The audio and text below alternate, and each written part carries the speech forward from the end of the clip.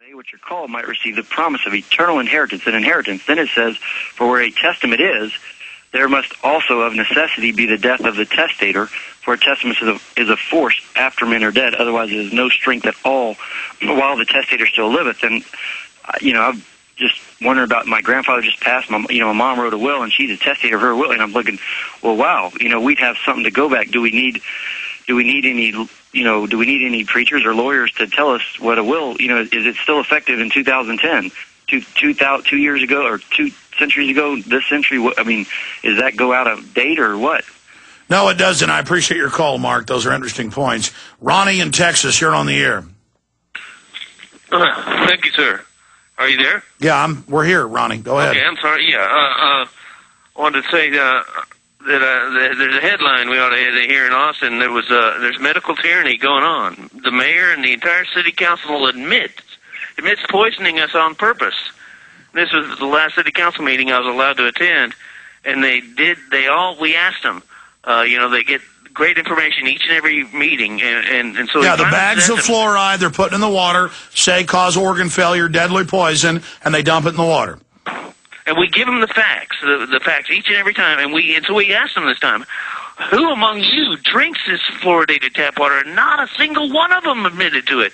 So they're doing it on purpose. They're getting whatever kickbacks they get, and they take taxpayer tax dollars and waste it on them. Yeah, we pay $1.3 million a year for toxic waste to be dumped in the water. I appreciate your call. We got the city contracts last year. It may be more this year. No, I know. The problem is, even if you don't drink fluoridated water, when you bathe, it goes through the skin, you breathe it. And the city council's like, we're medicating you. We've got a $2.6 billion carbon tax. Shut up. Take your medicine. Take your brain damage. Shut up. Speaking of medical tyranny, here's the Herald Sun. Parents pimp kids for swine flu. And it says parents are enrolling children as young as 9 months in drug trials in exchange for hundreds of dollars. The cash payments, which could breach national ethical guidelines, will ignite debate over how much should be paid to cover reasonable expenses of trial participants. Think of the whole swine flu hoax, how dangerous the vaccine is. I've had the head of the EU Commission on admitting that the government was paid off to lie and say take it. It's full of all sorts of mercury and toxins. Read the inserts. Here's another one. New York midwives lose right to deliver babies at home. A lot of people are having their children at home. I've seen the statistics. I was at a medical doctor's home this weekend. They talked about having their kids at home. And other people having their kids at home. And statistically, it's safer to have your child at home than in a hospital. They try to make you have a cesarean. They try to induce labor. They try to take control of your life in every facet of what you do. And I saw in the headlines again where they're setting up checkpoints, looking for people that have bought eggs or milk from farmers that are selling it. It's illegal to sell unpasteurized milk. Do you know what pasteurized cooked milk is? It's total heart attack gruel.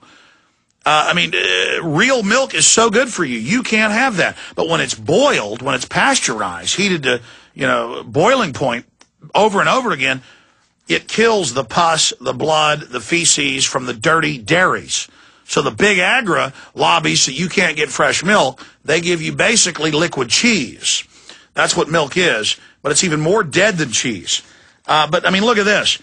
They're taking over every level of our lives so that we're fully dependent on government, and where any normal human activity, we're being domesticated, is illegal. As residents of the world's consumer capital, New Yorkers can have anything delivered to their door at any time. They can have their hair cut in the living room, have champagne and caviar rushed to them on a whim, enjoy a sushi massage in their own bed, or invite a clairvoyant to predict their future from tarot cards laid out on the kitchen table. But there's one thing that is currently unavailable for delivery to those who live in this most can-do of metropolises. Women cannot legally give birth at their home in the presence of a trained and experienced midwife.